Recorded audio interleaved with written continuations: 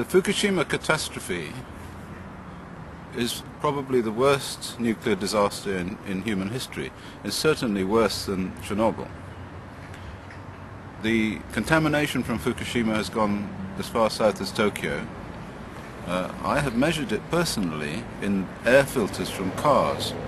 At least 12 different air filters from cars were sent to me, some of them from the south of Tokyo, and many of them from 100 kilometers away from Fukushima. And they contain very large amounts of radioactivity in them, high levels of cesium-134 and cesium-137. So we can conclude without any doubt that that area, up to 200 kilometers, maybe more, away from the catastrophe site, has been seriously contaminated with radionuclides.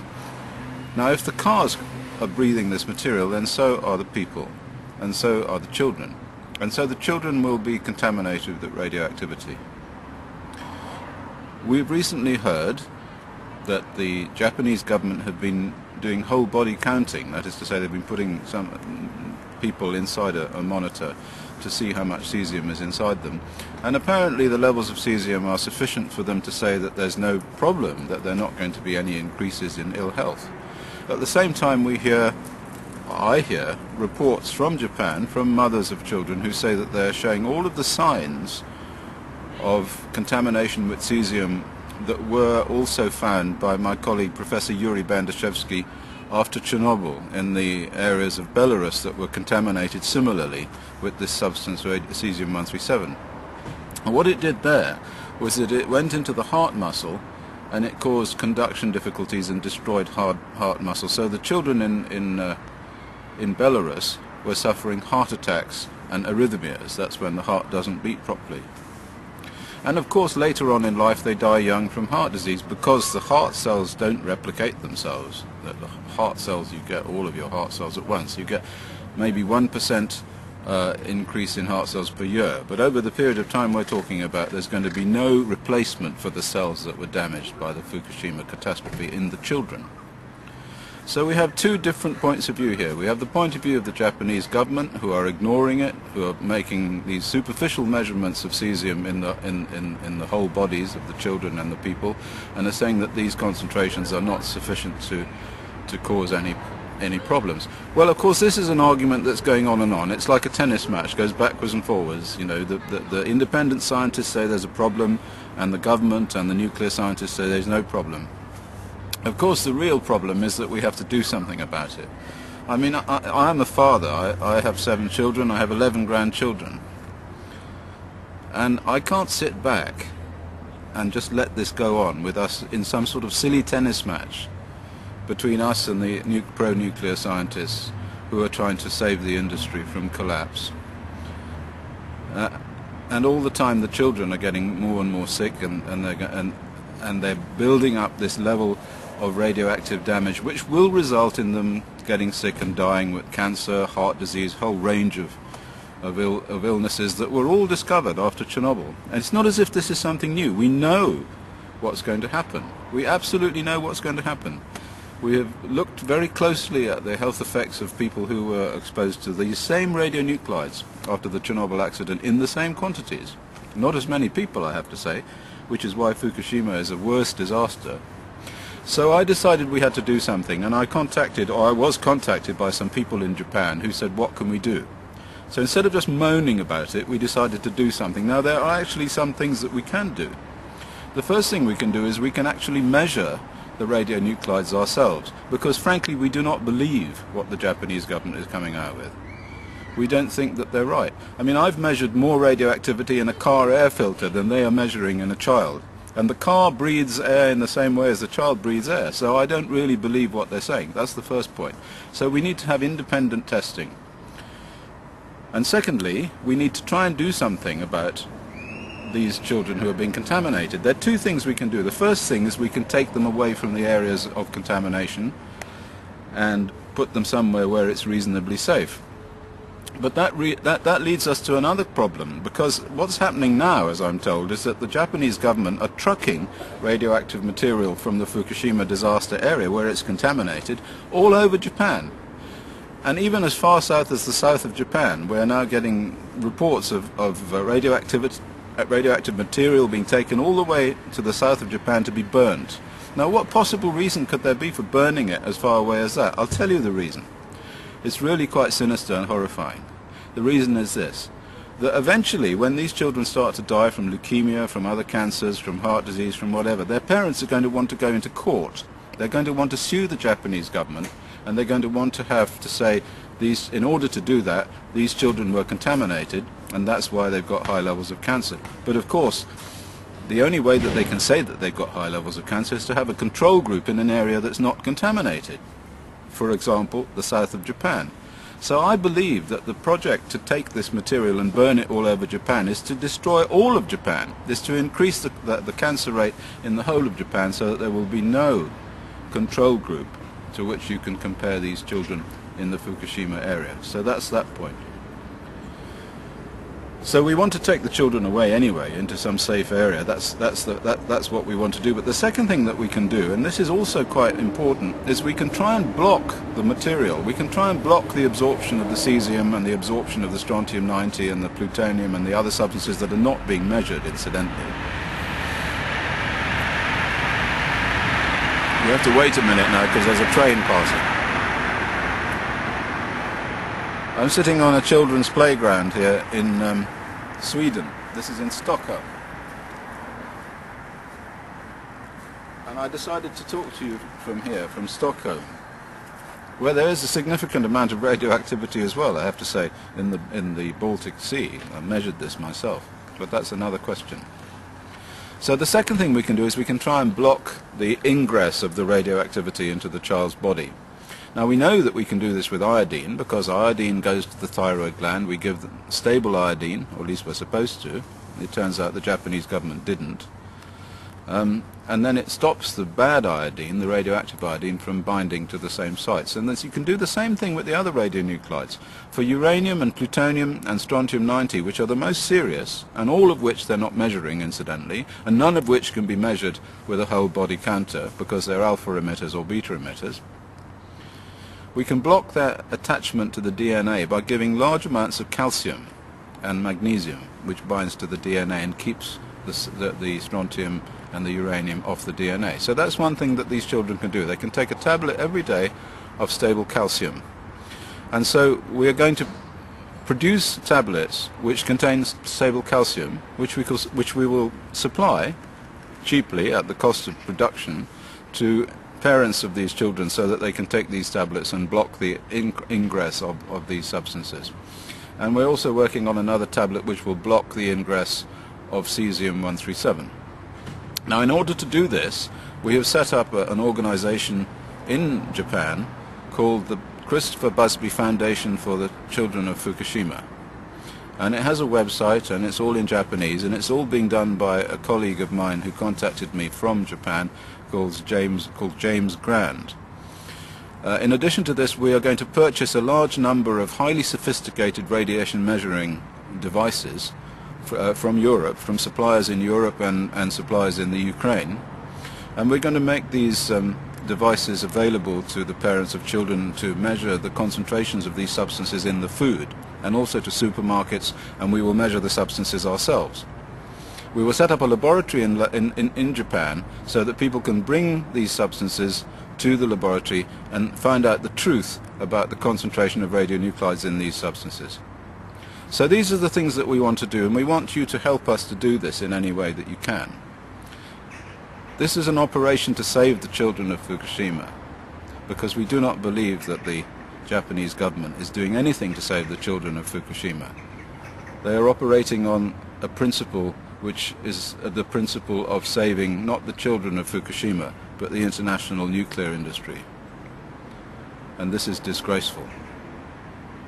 Thank you for listening.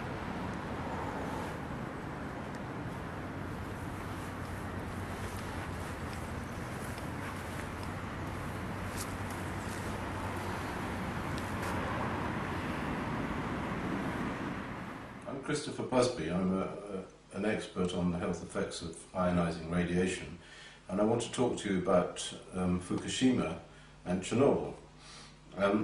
What I want to say is, about is that the models that are used to determine the effects of radiation always concentrate on cancer and leukemia. And so the current risk model will say how many cancers are expected after Fukushima and how many cancers were expected after Chernobyl and so forth. But we know from Chernobyl that radiation causes a whole range of diseases, and one of the diseases that it seems to cause is heart disease. I want to talk to you about heart disease effects in children.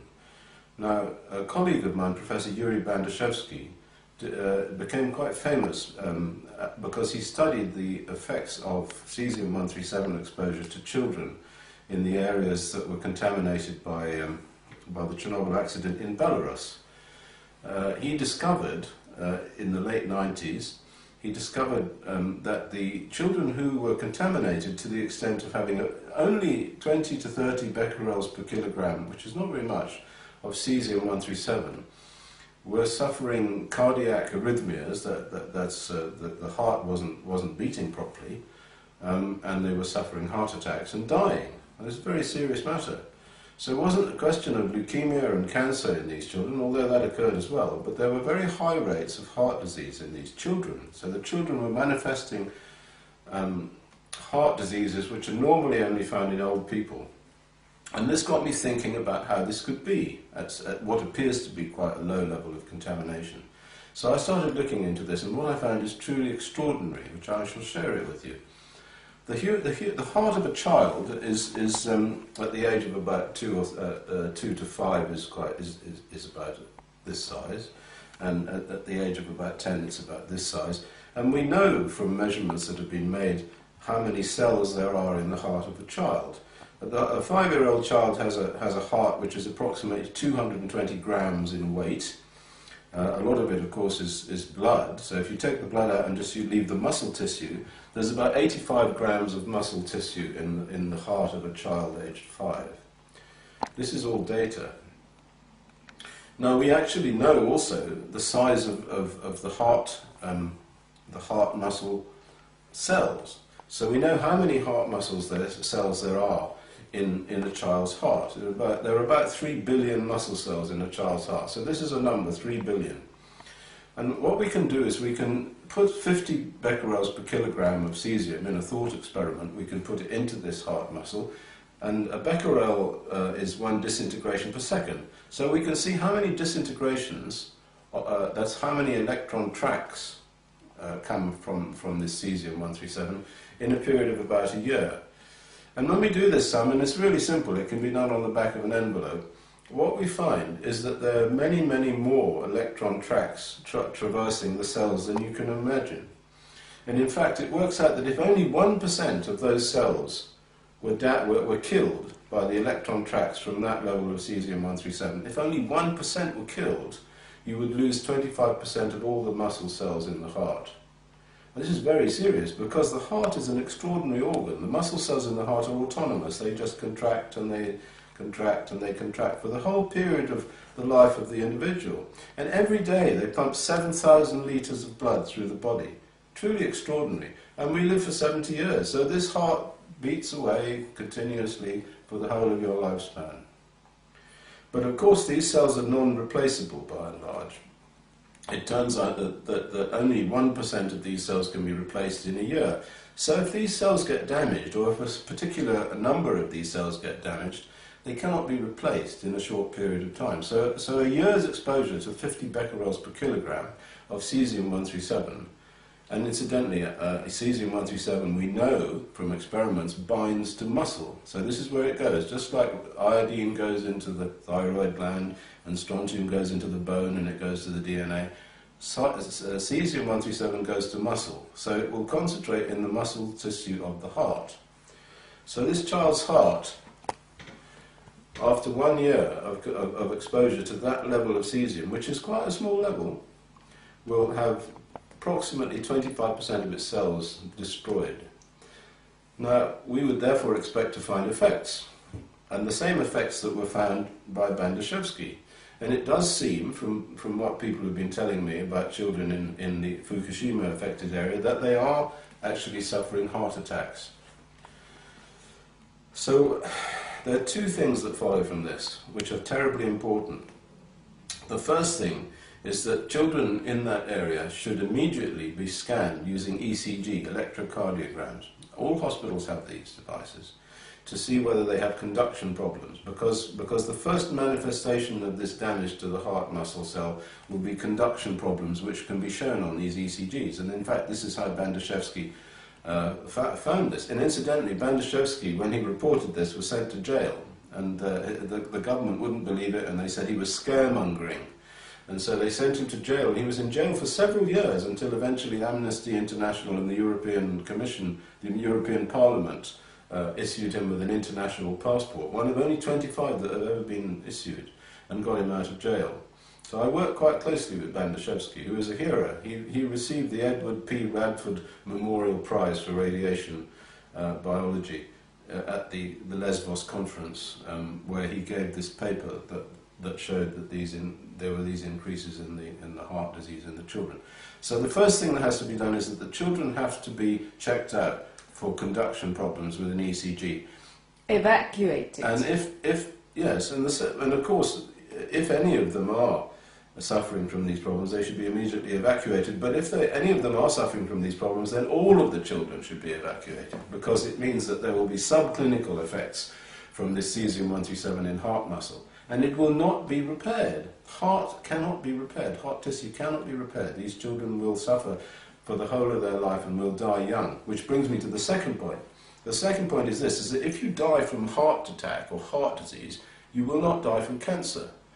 Because cancer is essentially a disease of old people. So you get genetic damage and it goes on and on and on. Eventually you get cancer. By and large, what happens is that the cancer rates go up very sharply as you get old. But I can tell you this, that the heart disease effects go up very much more quickly. So what you will find in areas like Fukushima that are contaminated with these radionuclides is not necessarily an enormous increase in cancer. There will be an increase in cancer, but you will find a big increase in heart disease. And actually when we look at Belarus, we find both of those things. We find an increase in cancer, but we find a big increase in heart disease, an enormous increase in heart disease.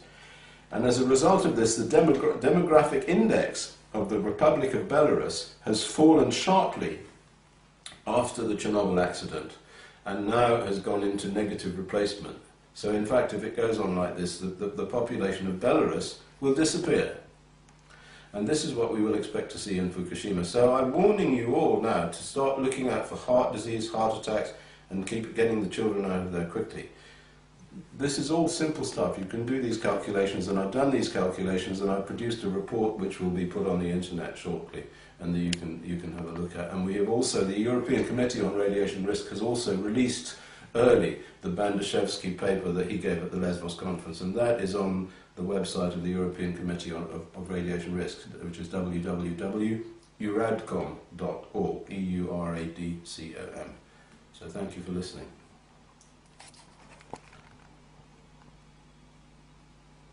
I'm talking to you today on Hiroshima Day about the question of human rights, science and the law.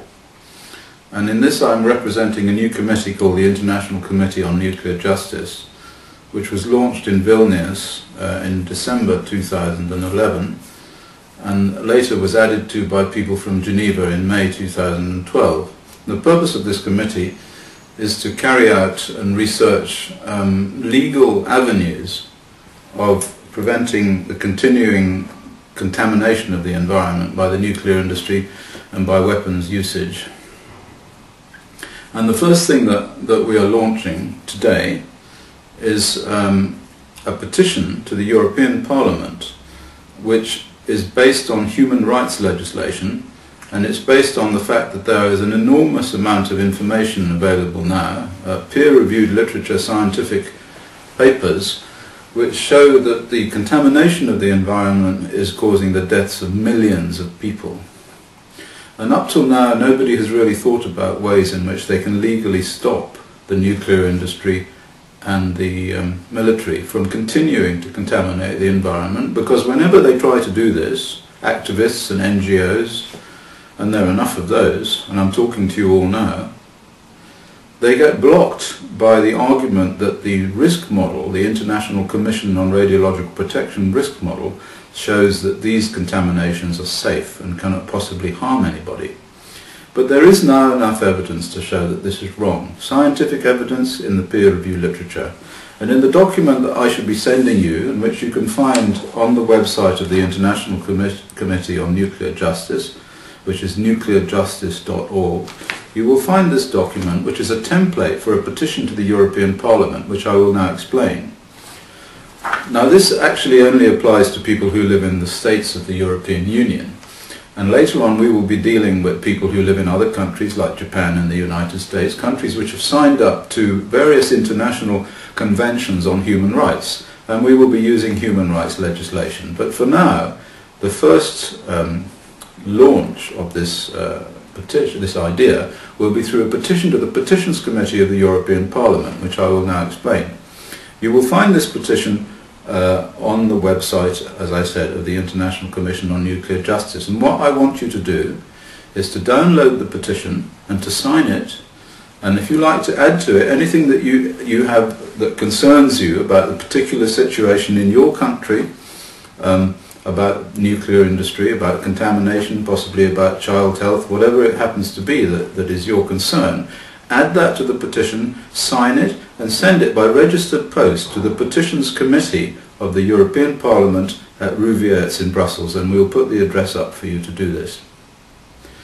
Now, I talked about this in Geneva, and I said there, when people were concerned about what could be done, that there was something that could be done. And if you all do this, it will cause a tsunami of petitions to appear.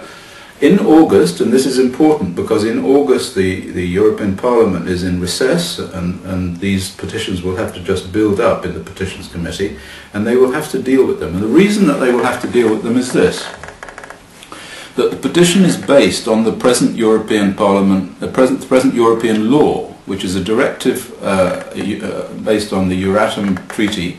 It's the EURATOM 96/29 directive, which is called the Basic Safety Standards Directive. Inside this directive is a clause, and I'll show you the clause here. It's written down under Chapter 5, Justification and Regulatory Control of Practices, and we're talking about practices involving the release of radioactivity to the environment. Article 20 says, existing types of practices shall be reviewed as to their justification whenever new and important evidence about their efficacy or potential consequences is acquired. Now, this is a terribly important clause, because what it means is that all of the practices, that's every situation where radioactivity is released to the environment, has to be reconsidered on the basis of evidence that shows that the risk model that is currently being used to address this practice, and this is the risk model of the ICRP, if it shows that this risk model is wrong or raises questions about its safety, then these practices have to be re-justified. And this petition will force that to come about, because it is law. So it's not just a question of complaining to your MP, it's not just a question of writing something saying, oh, I don't like this, on some vast tsunami of postcards that go to somebody who just puts them in the bin. This is a legal process which has to be dealt with, and they will have to deal with it. But only if you send the petition along. Now let me explain what this is about.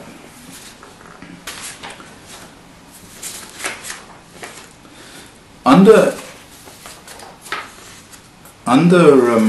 international human rights agreements and legislations, there are various clauses which say that each person is entitled to live in an environment which is safe for their health. This has been universally signed up to by every single country in the world, and certainly by the European Union. Now, the problem is that people who live in environments that are contaminated with radioactivity are not living in an environment which is safe for their health. And so this is a contravention of an international human rights legislation agreement. And the only reason that they can say this is the European Union, the Commission, in this particular case, that these things are harmless, is they can say that the International Commission on Radiological Protection says that the doses that are associated with these exposures are too low to cause any effects. But in this petition, at the end of it, we have gathered together 55 peer-reviewed references, each of which on its own shows that the ICRP risk model is false. And not false by a very small amount, but false by a very, very large amount. So that thousands of people are dying, no, millions of people are dying as a result of these exposures. People living along the shores of the Baltic Sea, people who are living along the shores of the Irish Sea, children who are living near nuclear installations. There's a long, long list. People in Iraq that have been exposed to radioactivity from uranium. I'll just go through a few of these because I don't want to hold you too long. The most important thing is this take-home message. You must get this petition, download it, and sign it and send it to the European Parliament at the address that we'll give you. So I'll just go briefly through some of the evidences, and they're all backed up by peer-reviewed studies. Firstly, there's childhood cancer near nuclear installations. An enormous number of studies have shown that if you live within 5 kilometers of a nuclear power station, your children have double the risk of getting childhood leukemia. There's no question about this. The radiation causes the childhood leukemia, and yet the ICRP risk model says that this is impossible. And the error in the model needed to account for these childhood leukemias, and the latest study is an enormous study from the German government. The error necessary to explain this is upwards of 1,000 times. So in other words, the risk model of the ICRP is wrong by at least 1,000 times in terms of, with regard to this particular situation. And now also here's another thing. There was an increase in infant leukemia after Chernobyl in those children who were in the womb at the time of the Chernobyl radiation. So it could only be the Chernobyl radiation that caused the increase in infant leukemia. And these studies were done in a number of different epidemiological settings, in Greece, in Germany, in the United Kingdom, in the United States, in Belarus. Wherever anybody looked, they found increases in infant leukemia in these children who were in the womb. And that shows an error in the ICRP risk model of about 400 times. Then there was a study in northern Sweden by Martin Tondell that showed that people who lived in areas contaminated with cesium from Chernobyl had cancer rates proportional to the amount of contamination. This was published in the peer-reviewed literature. It's there for anyone to see. It shows that the error in the ICRP risk model is about 600 times. A very important study now is one by Hagen Scherb in Germany, and he looked at, and his colleague Christina Voigt looked at the sex ratio, that's the ratio of boys to girls who were born after accidents like Chernobyl, after the weapons testing fallout, and living near nuclear power stations, and he found that there was a perturbation in the sex ratio, quite clear, highly statistically significant, published in the peer-reviewed literature. It means that millions of children have died. Millions of children have died as a result of these exposures to ionizing radiation. That shows a problem with the ICRP risk model of hundreds of times, thousands of times. In fact, the ICRP risk model doesn't even consider the effects on infant mortality and children. So, we have cancer and leukemia, lymphoma and heart disease in uranium workers. Very recent study by Irina Guseva-Kano, who works for the French nuclear industry, incidentally. So not somebody from the, if you like, the lefty side, somebody who works for the industry. Very clever epidemiologist, has studied uranium workers and shown that they have a huge increase in heart disease effects and in cancer, in leukemia and lymphoma. This shows that the ICRP risk model is out by a factor of 2,400 times in the peer-reviewed literature. Various other things. I won't go through all of them. They're all on the end of this report.